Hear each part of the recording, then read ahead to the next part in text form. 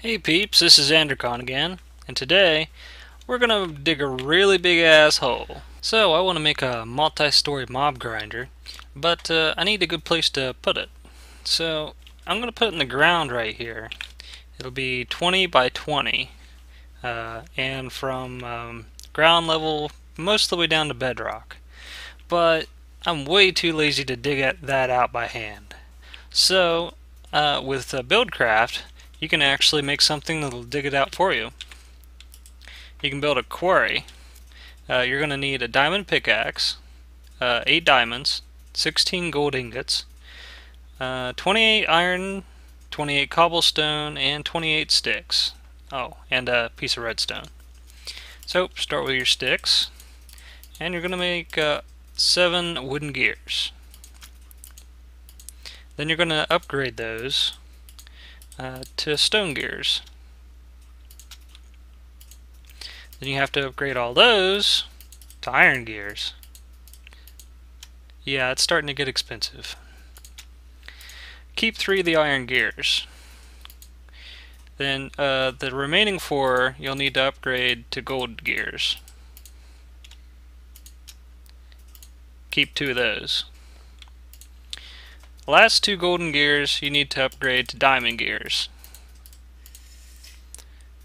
So there's 2 diamond gears. Put diamond gears here, golden gears there, iron gears like so, piece of redstone at the top, diamond pickaxe in the bottom, and there's the quarry. Now you're going to have to mark out a place to put your quarry. It's going to build a structure to mark out where it's going to dig. You're going to need at least 3 landmarks. So I'll show you how to make those. You'll need a redstone torch and a piece of lapis. And put the lapis on top of the redstone torch, and there's a landmark. So go ahead and place them where you want them. I went ahead and pre-mark these with torches. Now I want a 20 by 20 hole, and the quarry builds basically kind of a support structure around the hole, around the top, and it takes up a block. So I'm marking out a 22 by 22 area, and it'll start cutting inside. And well, I put down 4 torches, but you really only needed to hit 3 corners. So right click, and it'll make a red wire around the square area. And then take your quarry and drop it down next to one of the corners. And it'll pop off all of the landmarks. I'm going to quickly collect these. Oop, it kept this one. So it put up a little bit of construction tape, just like some of the other machines do. And next thing you're going to want to do is power it. Now you can't mix industrial craft power with Buildcraft. You have to have engines. So for a quarry you're going to need at least 2 steam engines, preferably 3. So I'll go ahead and show you how to make one of those. You'll need a piece of wood, 11 cobblestone, a piston, and a piece of glass. Take your wood, turn it into planks, turn all those into sticks, and make 2 wooden gears. And now upgrade those 2 to stone gears. Put those in the corners, piston in the bottom center, glass in the middle, 3 cobblestone at the top, and you got a steam engine. Now with a steam engine, you can put these 3 in a row, just like so. And you gotta have some fuel for these. I'm just going to show 1 piece of charcoal, and then I'll start these up in a minute with a whole stack each. Next you have to have some levers or redstone, because they won't go unless powered. and they start going. Now, the quarry takes a while to start up. When you first start it, it'll build this little structure here, this orange stuff, and it'll build it around the entire thing in a big cube. It takes it a while. So, in the meantime, I'll also show you what happens when you stick a combustion engine on this. You can put in a whole bunch of engines on a quarry. 3 steam engines is enough to run a quarry at a decent rate. I've put on 4 or 5 before, and I couldn't tell the difference between 3 and 5 running. Now, I believe a combustion engine, one of them might be able to run the quarry at nearly full speed by itself. So to fill this thing up, since I don't have any pipes hooked up to it, I'll just put a bucket of water and a bucket of oil in it. And you'll need a redstone or this, and I'll go ahead and put a little bit more water in here just to make sure it doesn't overheat. When you run combustion engines, they have a chance to overheat or heat up anyway. They'll heat up with use, and if they get too hot, they'll explode. Now, these are almost done. I'll just have this one going a little bit, and it's almost done with the bottom row. Now, pay attention to how fast it goes. It's just with it's still getting power from all 3 technically. This one's still running. It'll take it a minute to catch up and decide that it doesn't have power anymore. Well, while we're waiting for that, it finished. And I'll go ahead and turn it off. Now the bottom row is done, and it'll have to build the rest. So we'll see what happens when I turn this one on. Okay, it started up, and it's building the 4 corners of the construction. What is this? Scaffolding, I guess?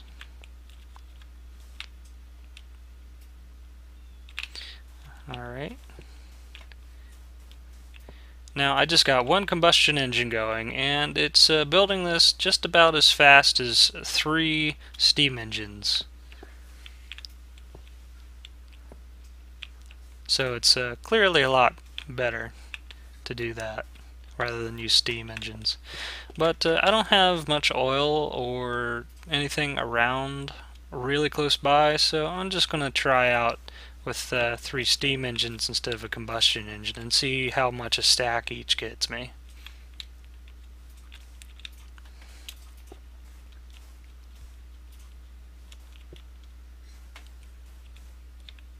And I'll be back when it's done. Alright, it finished building the scaffolding, and now it's digging. And it's spewing blocks all over the place. Now, I believe if you just put a chest or 2 next to it, it'll start putting things in the chest.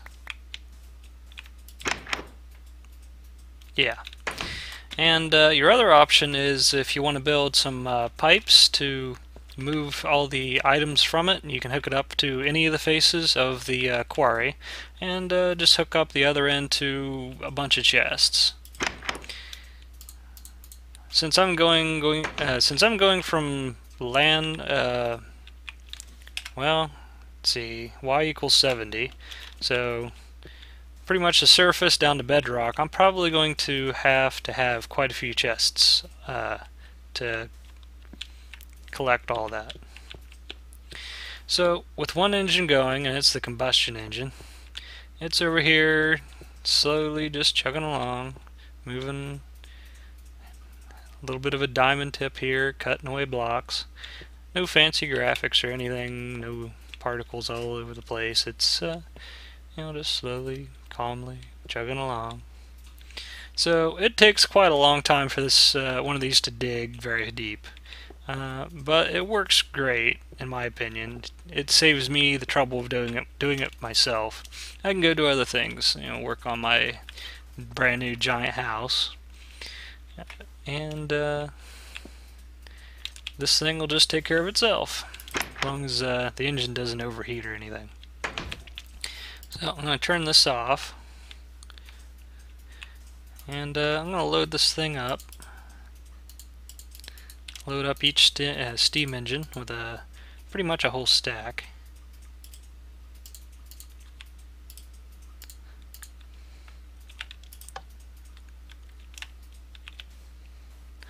And I think it's going about the same speed, maybe slightly faster, just with 3 steam engines. But it still might be getting a little bit of power from the combustion engine, because it takes a while to register when it's decided to stop giving it power. I'll go ahead and turn this on and see if it goes any faster.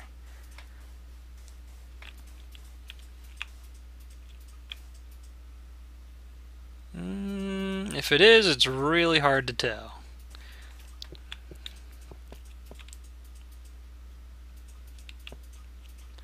So that's it for now. I'll have to come back to this later, because it's probably going to take a long time, probably several hours to get very deep at all. Especially if I want to hit bedrock, it's probably going to take 3-4 hours to do that. Well, I decided I wanted to upgrade the collection system so I can take the output and hook it up to a whole bunch of chests, and I won't have to empty this large chest over and over. So I'm going to make some pipes. This is a stone pipe. You can make cobblestone pipes too, but they're a little slower. And you also need some wooden pipes, at least one. It'll act as the the collection point for the pipes. And I'll go ahead and bust this. I'll use this here. There we go. Now I'll need to take my wooden pipe and hook it up first, and it'll start just shooting out on the ground here. Now I'll just hook up the rest of these pipes here, and I'll go this way with it for now. And I'm going to hook up chests like so. Now I can put these every other square, and it'll randomly put blocks in each one, and it'll take a little bit to get there. And hard to see on this background here, but if I do this here, you can see a whole bunch of sand blocks going through the pipe. And they're slowly entering this large chest. So I'm going to go ahead and put the rest of this in here.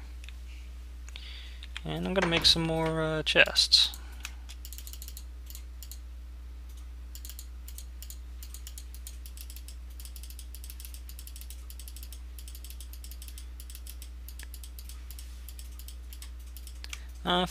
Four will work for now.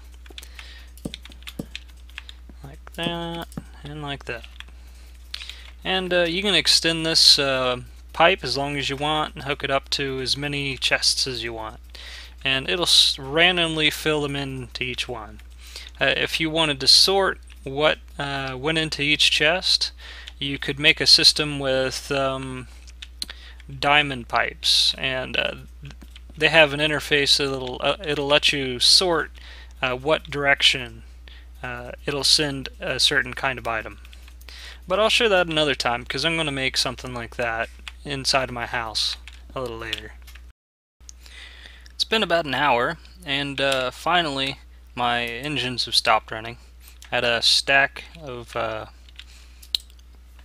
charcoal in each one, and it got me fairly deep. See, 1, 2, 3, 4, 5, 6, 7, 8, about 8 blocks deep, 20 wide. Got a good bit. And here's my haul so far. So I'm going to give these a break, and I'm going to use some other engines hooked up to redstone pipes for a while, see how that works. But before I do, I'll show you what happens when you just use one. There's one engine. It started. Now if you pay attention, it's really slow. It'll like go for a little bit and then stop. Go for a little bit, stop, and then it takes a lot longer. So let's do two engines.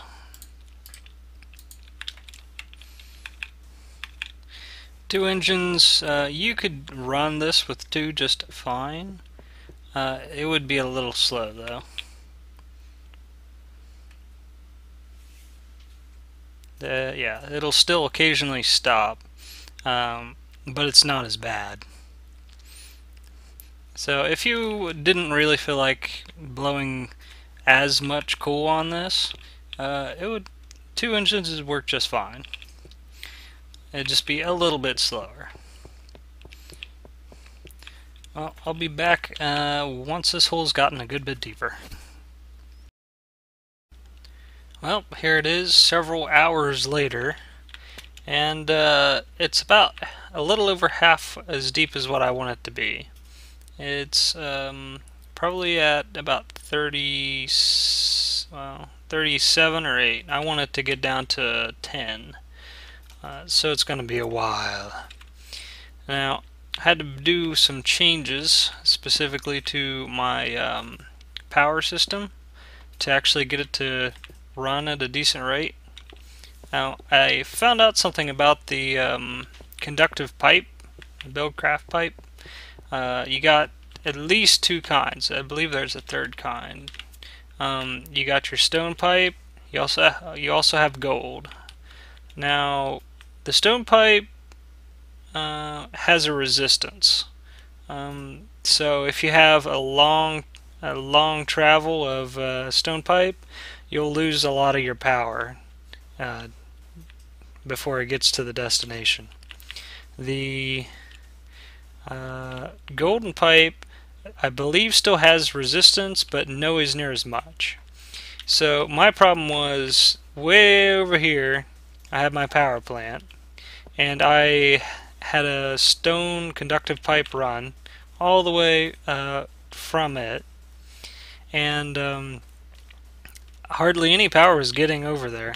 So I had to make a whole crap ton of this gold pipe, and just so I could get some power over there to get that running pretty well. So I got 5 engines running my quarry, and this engine here is actually running a water pump just to make sure the engine doesn't overheat, actually any of them. And I got a whole bunch of water stored up, and these are going all the time. And so it's running pretty good.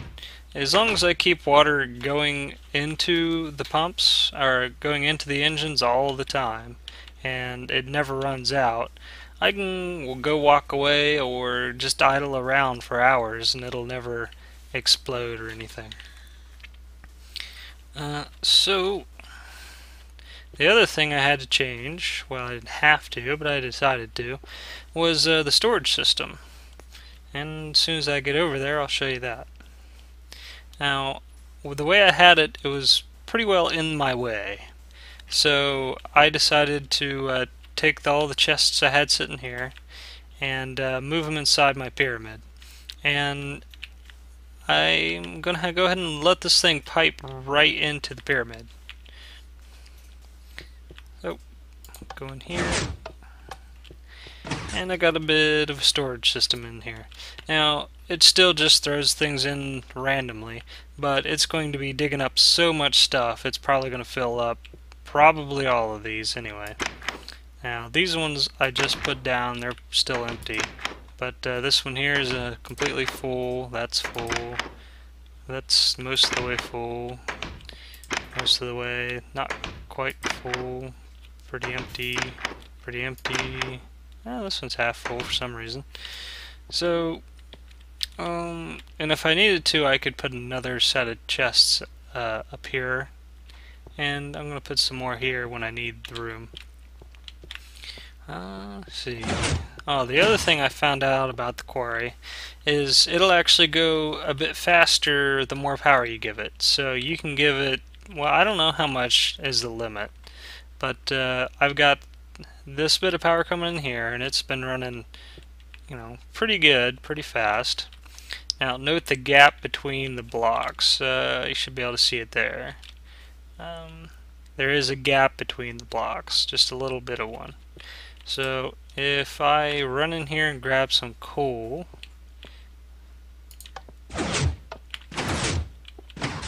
I should have some coal in here somewhere. No. There's some coal. Now if I go ahead and fire up these other 3 steam engines and let it run as well,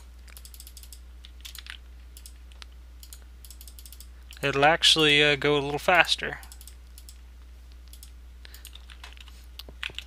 So now if you look at this, there's no gap between the blocks. They're even starting to merge together a little bit. Pretty much almost exactly right for some reason. But these blocks can overlap as much as you want. It doesn't really matter at all. They'll still get to where they're going. And you could put a whole bunch more engines hooked up to this too. I haven't experimented enough to see how much, how big of a difference it'll make, or how many is a limit for it. Well, the quarry's finally finished. It got all the way down to level 10. So I'm going to go ahead and break this. And after you've destroyed the quarry, it still leaves up this orange stuff. So you're gonna have to break that yourself. And that might take a little bit. Well, join me later this week and I'll be working on a monster spawner and grinder. It's gonna be quite a big one too. Well, see you then.